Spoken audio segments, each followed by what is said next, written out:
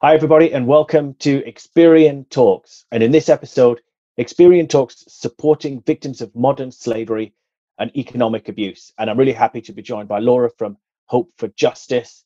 And today, Laura's going to help us understand what modern slavery is. And we're going to talk a little bit about economic abuse and how being a victim of modern slavery can impact your credit report and how we can help rehabilitate people's financial lives after they've become a victim, and also some of the great work that Laura and the team do there. So Laura, thanks for joining. Really pleased to have you. Do you want to do a quick intro and then we can hear a bit about what you do at Hope for Justice? Yeah, great. So my name is Laura Gautrey. I'm an independent modern slavery advocate and social worker at Hope for Justice. So Hope for Justice is an anti-modern slavery charity.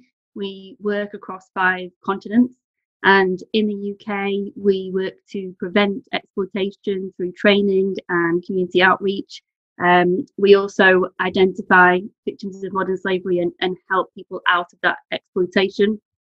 We help people then to rebuild after they've been exploited, and then we help in terms of using our frontline experience from working directly with victims and survivors in order to inform policy and reform to try and see change nationally. Okay, that's a full plate of work you've got. So excellent. So there's lots that we're going to talk about. I think one of the things we'll discuss later on is, I guess, the financial rehabilitation part. So we've, Experian have done work with you guys at Hope for Justice on how we do that, and we'll touch on that later. But if we take it back to basics, because until a certain point, I think I didn't know, and maybe lots of people don't know about this problem necessarily. So if we take it back, from your perspective, what is modern slavery? Okay, so most people think slavery is something of the past, a practice that has been abolished. However, it's estimated that there are currently 40.3 million people trapped in slavery globally, 136,000 of those in the UK alone. So that would be similar to the population of the city of Preston or the city of Norwich. So still pretty high numbers that I think would be surprising. There's a formal legal definition of modern slavery and human trafficking. However, at its core, it's about exploitation of people for financial gain, and it can take many forms. Most commonly would be forced labour or sexual exploitation. It involves people being forced into a service against their will, and control can be either physical, financial, or psychological. Wow, it's scary numbers. I think particularly in the UK, that's a high figure for people. I think maybe people don't understand that the problem is so big as well. So so I guess it's great work that you guys are doing there. But I want to get a bit of an understanding about how someone becomes a victim of modern slavery, because I think people maybe have preconceptions about how that happens, but I guess it happens from a range of different factors or issues that people have that maybe take them on that journey to being a victim. Absolutely, yeah. So anyone can become a victim of modern slavery. However, commonly we find that people who are targeted have underlying vulnerabilities. So it might be that they're unemployed, they maybe have a learning disability or mental health issue, addiction, may have been through the care system, have a lack of support network. The vulnerability could even be that someone is unable to open a bank account, and so therefore is unable to secure legitimate employment, and therefore targeted and taken advantage because of this. Often victims are approached, offered a chance of a better life, false promises are made, and then the reality is very different. Yeah, that doesn't sound very pleasant. I'm putting you on the spot here in terms of this question, but is there a kind of time frame, an average time frame that someone might be at that time a victim of modern slavery before they get help or can be kind of rescued from that situation? Does that exist in some way? Is it usually you find victims in there for 2 years, 3 years? It really varies from my experience. So we've had some victims who have been in exploitation for a matter of months, others sort of 10 or 12 years, I think is the longest that I've personally sort of seen from working directly with victims. So it depends really on sort of how they're kept in the position of exploitation, and who they meet and where their opportunities are, to leave, and some people think that is their life and that there's no way out. So it can almost just become a norm, even though it's obviously a horrific situation.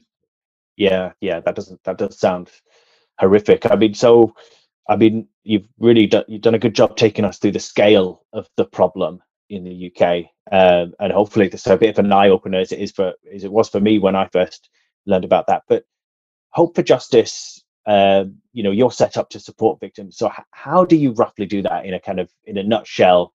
How do you find victims, and then how do you support them through the process of rehabilitating their lives and I guess getting back out to live free lives? Yeah. So there's a couple of ways that this happens in the UK. So firstly, we have community engagement hubs whose focus is victim identification and building community resilience. So we have hubs in West Yorkshire, East Midlands, and we're soon to have a hub in the Northwest.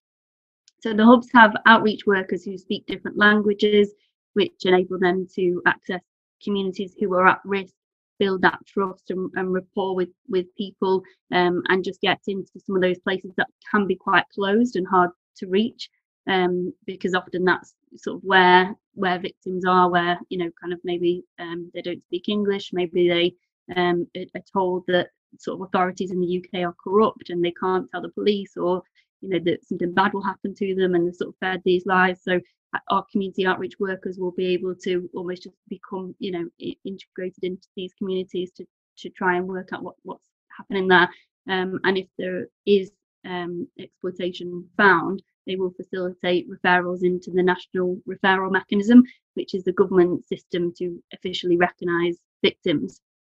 And as part of that, the victims will receive safe house accommodation and subsistence allowance for kind of a limited period of time. And then we also have an advocacy team, which is I'm part of. So our independent modern slavery advocates work with survivors. Once they've come out of exploitation, we help survivors to access legal advice and the support needed for them to rebuild. So sometimes people can need sort of up to 5 different solicitors working on their case because of what's happened during their exploitation. It can be really quite complex for them to try and understand those systems and to navigate them. And also we know that sort of criminal justice systems and civil processes can take years. So we can see sort of cases taking years to get to court. So we want to be able to work with people sort of through that process to secure the outcomes that are needed, and help people to rebuild in whatever way they wish to do so. Yeah, it sounds it does sound complex, and I guess they come to you with lots of issues, and one of them that I think we're going to talk about and we'll get onto now actually is around the financial aspect. So Experian and Hope support Hope for Justice and working with Hope for Justice to support victims of economic abuse, but we'll get into that in a second. But I guess from the outset, do victims often come through Hope for Justice with financial problems, and I guess could we limit that to economic abuse, or do they come with other sorts of financial problems? You mentioned earlier about struggling to open a bank account, for example, but is there a range of things that they have or tend to come with? Yeah, so we find that traffickers typically want to exploit victims in as many ways as possible in order to maximise their gain. So it's common during exploitation that ID is taken from victims, and then loans are taken out, benefit fraud, utility debt, money laundering, might have several bank accounts in their name that they weren't aware of. So then when the victim escapes exploitation, they don't necessarily know what their ID was used for, and they're left with huge debt, poor credit score, and they have difficulty accessing financial services. We've also seen at times victims have been made to sign for loans, which can then be difficult to dispute later, as it appears that they've given their consent, although this was under duress. So yeah, the financial abuse takes many forms, and can be quite complex to try and sort of get to the bottom of, and help people to have access to financial services again. Yeah, that's quite a complicated range of problems I think they could arrive with. One of them, we talk about economic abuse in terms of, I guess, an umbrella term for lots of different issues, but the one that I think we should talk about is what we've mentioned just now. So economic abuse in terms of someone opening accounts in your name that you have no knowledge of. Now, I think that's quite normal for people to think of economic abuse in that sense, because it's very much, I guess, typical fraudulent activity, which is where someone has taken your information and opened up credit accounts in your name. But the other one you mentioned there, which is about being coerced into opening accounts. And I guess you find probably victims are often in that case where they've been coerced to open up credit accounts in their name, which then can prove a little bit difficult to dispute and to query and to get lenders to remove. I mean, I guess you find that problem as well. It's quite tricky for Hope for Justice to investigate as well. Yeah, absolutely. Yeah. I think sometimes it's about finding out who the debt is with, which is obviously one of the main things that we'll speak about today. So that could be a major issue. And then also when we're contacting creditors or debt agencies, and they're saying, well, this person signed for this loan, so they must have understood it. Those agencies often don't understand modern slavery, and so they're looking at it very kind of in a clear-cut way, when actually the situation is much more complex. Yeah, I think one of the things that we've spoken about before as well is definitely around the barriers that, I mean, particularly like language barriers. And one of the cases that you highlighted to me, which I hadn't thought about before, was that people are sometimes taken to outlets, shops, banks, wherever, and forced to open agreements with someone who kind of is acting as a translator, but is really kind of a handler. Excuse my terms for these, I'm just making these up as I go, but kind of being forced to open credit by someone there. And I guess people just aren't aware that kind of thing goes on. Yeah, absolutely. So we have been doing some work with different banks around this, because there have been certain banks that have been really targeted sort of quite harshly on this, and money laundered through accounts. And so we have been working with banks about what signs to look out for in branch, and just advising that they should be using interpreters, or if the person is saying that they're an interpreter, make sure that they have an ID, that they're registered, or to speak with the person who wants to open the account separate from the person who's brought them in. So just sort of advising that banks should really be doing their own checks as well, not just taking things on face value. Just out of interest, if anyone finds themselves in a situation where, I don't know, they're just working in a shop, for example, or a bank, and they see that scenario, did these companies have processes for raising the alarm, so to speak, or is that somewhere people should go or notify if they find that? I mean, would it be contacting the police, or would it be doing something else that is best practice? Yeah, I think it depends on kind of the organisation, really, if they've had any training, if they're aware of modern slavery, as to whether they would have developed the process.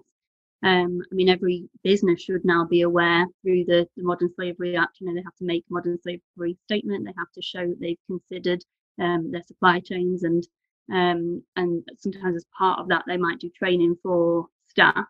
I think if it's an emergency and if it seems like there's an imminent concern, then definitely a 999 call, or if it's more just kind of a bit unsure, it could be sort of 101 call to a local police station. And then also there is a modern slavery helpline, like a national helpline that anyone can call 24/7. But also Hope for Justice are happy to be contacted if there's sort of concerns and you want to just sort of run something by us, and yeah, we'd be happy to look into that or provide any advice. Also on our website we have spot the signs posters and information sort of in different languages as well, if anyone wanted to see what they were looking out for, or just make kind of people aware who maybe don't speak English as well. Yeah, great. That sounds super. So since you've mentioned it, we'll put links, by the way, in the description as well. So let's talk a bit about the financial rehabilitation. So we've worked, Experian have worked with Hope for Justice now to set up a process, and I think this came with the complexities of the cases you handle. So I'll explain briefly how the process works, because we'll work now with Hope for Justice on a couple of things. Now, the first is to make sure that people can access their credit reports. And the first challenge we had here, which I guess you see, is that victims can often come to you or refer to you with very few documents or ID or knowledge. I think you mentioned this already, knowledge about where they've lived or where they've stayed. So I guess that part proves very tricky in terms of doing a financial assessment of someone, and to particularly getting hold of their credit reports. So I think the first thing we did was set up a process whereby we could in a more easier and structured way let people access their credit report data, because the first thing we want to be able to allow people to do is see what credit is taken out in their name, so that they can see whether they have been a victim of fraud, so a victim of economic abuse, and then they can get an idea of addresses they've lived at and connected to. So I guess that was the first hurdle that we came through. So I guess, from your perspective, from a Hope for Justice perspective, I guess that can be quite tricky, that first process, in terms of getting hold of financial information, understanding what credit's out in their name and so on, because people probably just don't know what they were taking out. Yeah, absolutely. So because the victims themselves were often not the people who took out the credit or the loans or kind of the benefit debt, they just wouldn't know where to even start with looking at what might have happened, and it's often only months down the line that they would receive a letter, maybe from a debt collection agency, who would say, right, we finally found you, you've moved obviously many addresses and now it's time to pay up, which is quite a daunting thing to receive when you weren't aware of the debt, and by that point there's been additional sort of costs added, and you're at a point when you're just trying to rebuild, and then this is a reminder of everything that's happened. And so it's been great to work with Experian, because I think you've really recognised the barriers that survivors face in having access to finance and understanding what's happened fraudulently on victims' accounts in their names. And so being able to develop this process where we can contact Experian directly and to ask for a credit report done, so that then we can see exactly what debt is occurred, like what credit, what's happened to their credit rating, and it's all in one place, so we can see right, these are all the different debts, these are all the companies that they're with, these are all the amounts, and then we can preempt those letters arriving months down the line by contacting those creditors early and explaining the situation and looking to kind of get those wiped, so that isn't a sort of nasty surprise later on. Yeah, and I guess that highlights a real issue, which is survivors of not just modern slavery but economic abuse, where typically they've been forced to open credit in their name, or they've had it done without their knowledge or permission.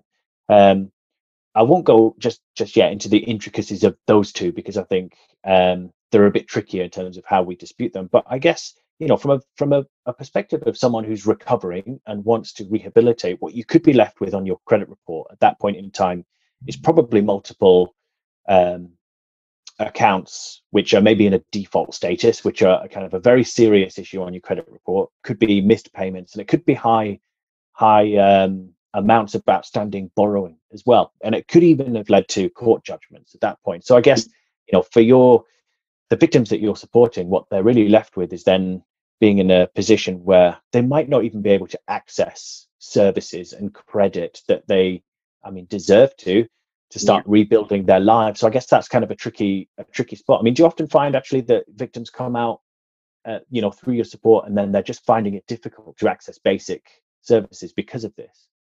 Absolutely, yeah. So commonly they would try to open a bank account and be told it was declined, but not always given a reason. And also maybe try to take out a mobile phone contract and also told no, it's not possible. And so trying to work out why it's been declined, or why they can't have this basic access, originally was quite a challenge, because we couldn't get any information from the people who were declining these accounts or these contracts. So yeah, being able to sort of see this early then enables us to do something about it before they get those rejections. Yeah, and I think, definitely from the perspective of someone who's suffered this, they have every right to have that information disputed or queried with the lenders. And this is where we can talk about the two kind of types. The first is impersonation, where someone's opened accounts in their name without their knowledge. We typically view these just as, in the strictest sense, as third-party fraud. So quite typical fraud case. And the team at Experian will happily go away and dispute any of those accounts with the lenders directly to say they're fraudulent. And the ideal scenario is that information is removed from the credit report completely, which means that they can kind of set the reset button and start afresh with their genuine information. But the other part is the coerced accounts, which is a little bit more tricky. And I think you said it's not quite as clear cut. But of course, I think again, with those scenarios, victims deserve the right to have those disputed. So Experian can do those, and I think you also do them from your side as well at Hope for Justice. But definitely getting those disputed with lenders, and hopefully lenders are understanding the situation that someone was forced, and I think, as you said, sometimes physically, to open up accounts. And I think kind of they deserve that right to get those disputed. We'll do it through Experian, or you can do it through your side, as I think you do as part of your casework. But getting them removed, because ultimately I think what we all want in this scenario is a victim of modern slavery and economic abuse to come out the other end with a clear credit record, so that they can then access the things that you spoke about, like a mobile phone contract or just a basic bank account with no problem at all, so they can start rebuilding their lives, I guess. Yeah. Super. So we've kind of talked about some of the support that we can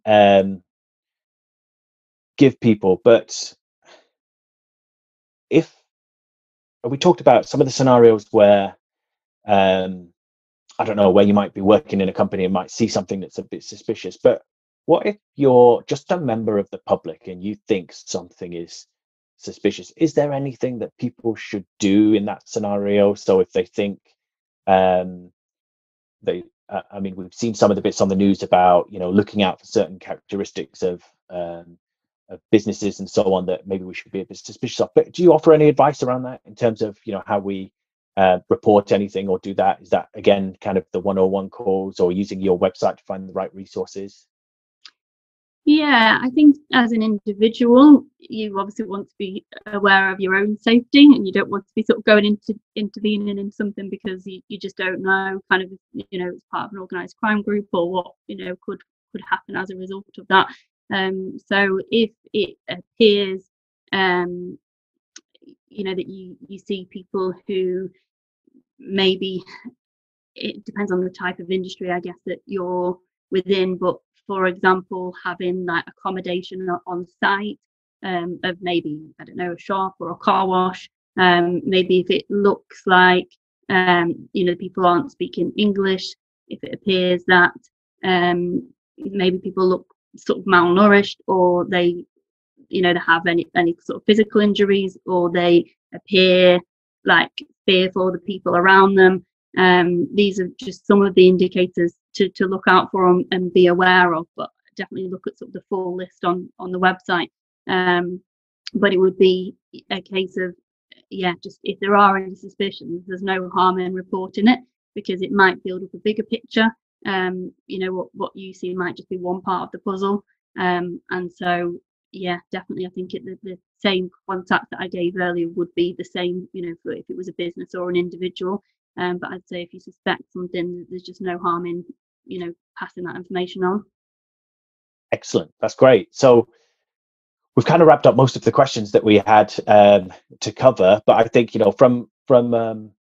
from our perspective, I mean, the team that you and the team at Hope for Justice are doing some great work, I think, to support victims. And I think, quite rightly, Experian as a credit reference agency has a role to play in supporting victims of economic abuse. We've talked about making sure we can get credit reports to you guys so you can do a financial assessment and then dispute all the fraudulent information on someone's account, which I think is really important because, we have to work to support these victims and make sure that they can rebuild their lives afterwards. So, from our perspective, I think it's great to work together, and it's really good that you've taken us through the journey of modern slavery, which I think is a bit of an eye opener for a lot of people. So, from our perspective, thanks, and thanks, Laura, for coming on to talk to us about it. It's been really great to hear, although, kind of distressing and a bit scary, but I think, it's good to understand the real problems that I think people and modern slaves face.